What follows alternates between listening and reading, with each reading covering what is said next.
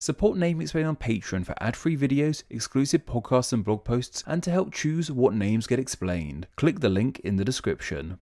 Just south of the United States of America, we have another set of United States, those being the United Mexican States, the official name for the country more commonly known as Mexico. Mexico is comprised of 31 states, giving us plenty of names to explain today. And in the same way the names of the USA states are made up of native and settled languages, so the names of the states of Mexico, except instead of English playing a large role here, it's Spanish. The names of the states of Mexico are a wonderful blend of Spanish as well as the many native tongues of Mexico's indigenous people. Some of these names might sound familiar to you too, as things from these states have become known across the globe, carrying their name, from dog breeds to hot sauces. So let's get on with this one, shall we, and find out how exactly the states of Mexico got their names. However, before we begin, I'm sure some of you are already annoyed for me saying there are only 31 states, when there are kind of actually 32 states, that extra one being Mexico City.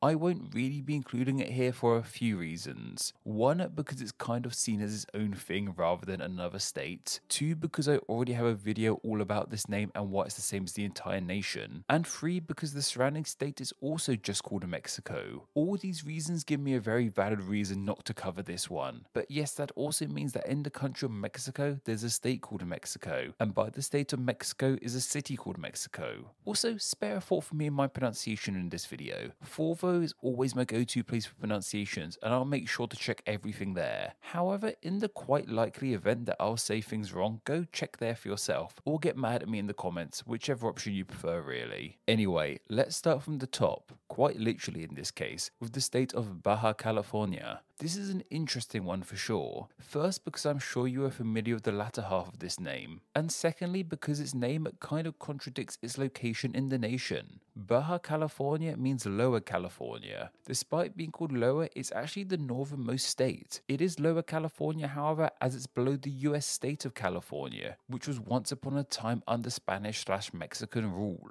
While this area is now split between the two nations, they share a name, with California coming from the mythical island of Calafia from the novel Las Sirgas de Esplandia, which inspired many conquistadors to discover the New World. From what I've seen of California, it's understandable as to why they compared it to an island paradise. Below Baja California, we have the state of Baja California Sur, which name simply means Southern Lower California. I guess it could also mean Lower California too. Together, these two Mexican states and the US state make up a region of the world simply called the Californias. As we leave the Baja California Peninsula, we have the state of Sonora. I have seen a few ideas as to how this name came about. One is that it comes from the native Opata language and means place of the corn, while other sources say it comes from the Spanish word sonoros, meaning a loud ringing sound, supposedly because marble deposits in the caves here would ring aloud when struck. The state of Chihuahua is named after the city of the same name within the state, with the city's name believed to mean dry, sandy place, possibly in Nahuatl. Of course, a breed of dog has also been named after the city/state that has since found its way into the homes and handbags of people all around the world. Next to this state is Coahuila, which once again is thought to come from Nahuatl. There are two ideas about this one, both of which are rather different. One idea is that the name means place of many trees, while another claims that the name means serpents that fly. Like I said, rather different ideas. One peaceful and nature-loving, one horrifying. Then, over on Mexico's west coast, we have the state of Sinaloa. This name doesn't seem to be as clear to us, but a couple sources point to it coming from a native word for a kind of fruit that has grown throughout this state. Durango is the only state of Mexico with a name of Basque origin, Basque being a language spoken in an area of Spain. This is because the state is named after a city also called Durango City within the state, and this city is named after a city also called Durango over in the Basque country of Spain. How this original settlement got its name, however, we don't seem to know, though one idea points to it meaning water town in Basque. However, this city is rather inland, so that might not be entirely true. Zacatecas state is too named after the city of Zacatecas within it, with this name believed to come from Nahuatl, meaning place abundant with grass. Tamaulipas. The next state of Nuevo Leon has a name that is pretty easy to understand, even for those like myself who don't speak any Spanish. It simply means New Leon, in ode to the former kingdom of Leon that used to take up so much of the Iberian Peninsula. Obviously this name comes from lions, because lions are pretty cool.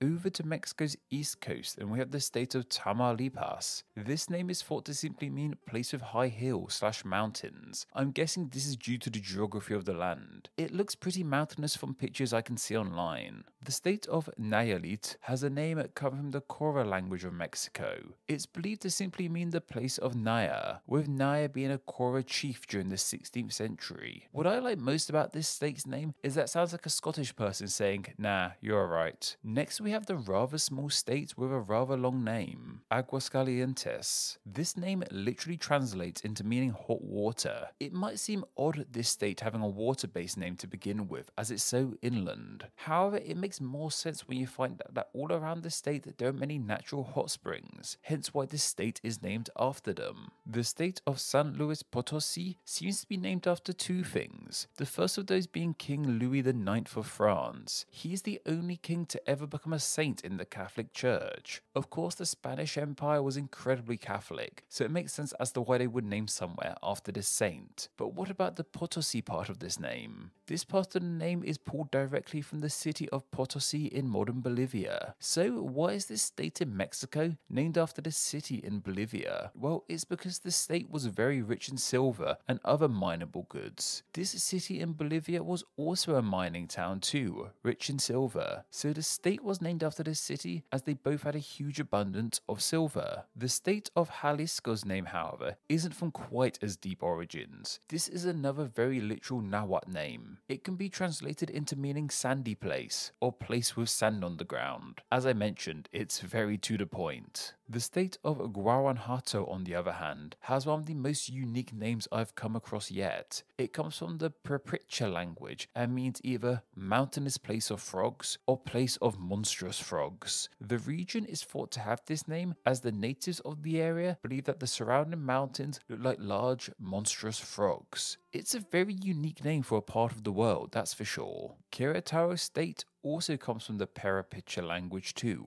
However, this name isn't as creative. It simply means place of cliffs, once again due to its natural geography. The state of Hidalgo is named after one person in particular, that being Miguel Hidalgo Vallecastilla, the man who is seen as putting Mexico on the path of independence, and by and large is seen as the father of the nation. So it makes a lot of sense as to why a state would be named after him. Hidalgo also seems to have been a noble title of Spanish origin too.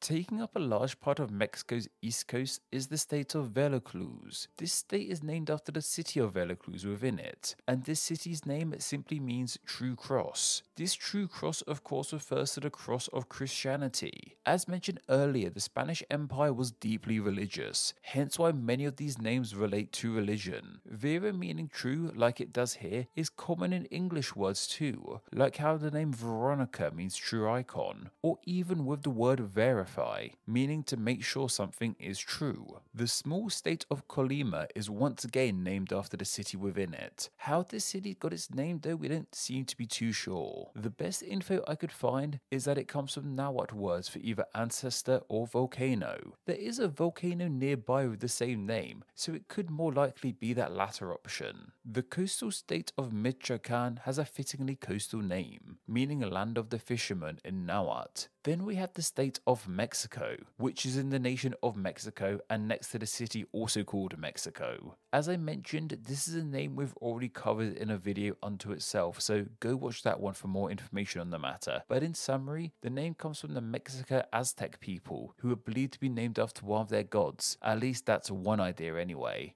Like I said, go check out the video. The state of Morelos is another one named after an important figure in the Mexican War for Independence, this time being Jose Maria Morelos, who took over the revolution when the aforementioned Miguel Hidalgo Vallecastilla was executed. Then we have the state of Puebla, which once again is named after the city of Puebla within it. This apparently just means people. Why this is the case, however, I'm not too sure. The state of Tlaxcala, however, is named after one of my favorite Mexican exports, that being their breads, as this name has been defined as meaning either place of cornbread or more specifically, place of tortilla. I'm hungry just thinking about it. I should really do a video about how Mexican food got its name now that I think about it. There are some really interesting words in their cuisine. Food tangent aside, let's move on to the state of Guerrero, which unfortunately is not named after the wrestling legend Eddie Guerrero. Instead, it is named after Vicente Guerrero, another key player in their war for independence. He was a fighter, and luckily enough, that surname relates to exactly that, meaning warrior. Not a terrible surname for a fighter and a pro wrestler to have, that's for sure. The state of Oaxaca, meanwhile, is named after a type of tree, rather than a famous person. It's believed to be Nahuatl, meaning the nose of the Juarez, with this nose possibly referring to an edible pod found on these trees. The state of Tabasco might have a name that is familiar with lovers of spicy food. The sauce makers themselves claim that the name Tabasco means either place where the soil is humid or place of the coral and oyster shells. Then we arrive at Mexico's most southern state, Chiapas. This name is believed to be descriptive yet again, and mean the place where the chia sage grows. Interestingly, I only know of chia seeds and kind of forgot they grow into something. The state of Campeche has a name of Maya origins. Supposedly it means place of snakes and ticks, neither of which are the most fondly looked upon creatures. The state of Yucatan has a name with a couple of interesting stories wrapped around it. The most popular of these being the story in which a Spanish conquistador asked a native what they called this place. The native responded with something that sounded like Yucatan, but it actually meant, "I don't know what you are saying," which the Spaniards presumed was the name for the land. And finally, we have the state of Quintana Roo, which is yet another state named after a key figure in the War of Independence, that being Andres Quintana Roo. So, from war heroes of Mexico's past to interesting names of native origin, the names of these states really give us an interesting look into the history of Mexico. The state of Mexico was suggested by Nebi, and thanks to their suggestion, they will now be honoured as Name Explain's patron saint of the state of Mexico. Do you have a good idea for somewhere that's name could be covered in a Name Explain video? If so, then please consider donating on Patreon. Just $1 a month helps keep the channel running and earns you a weekly chance to suggest somewhere to be turned into a video, and you too could be a Name Explain Patreon saint. Thank you to all my patrons who support Name Explain on a monthly basis. Patreon is vital to Name Explain, and donating just $2 a month allows you to enjoy ad-free videos and bonus Patreon-exclusive content. It also allows you to help choose what names get explained in upcoming videos, and gets your name here with all these awesome people. Thank you so much for all the support you guys give Name Explain. Thank you so much for reaching the end of the video. Check out another video and subscribe to stay in the loop on all things Name Explain. Don't forget to follow me on Instagram where I'm NameExplainYT, and also join the Facebook group Friends of Name Explain, both of which will be linked down below. Anyway, I hope you enjoyed this video, and once again, thank you all so much.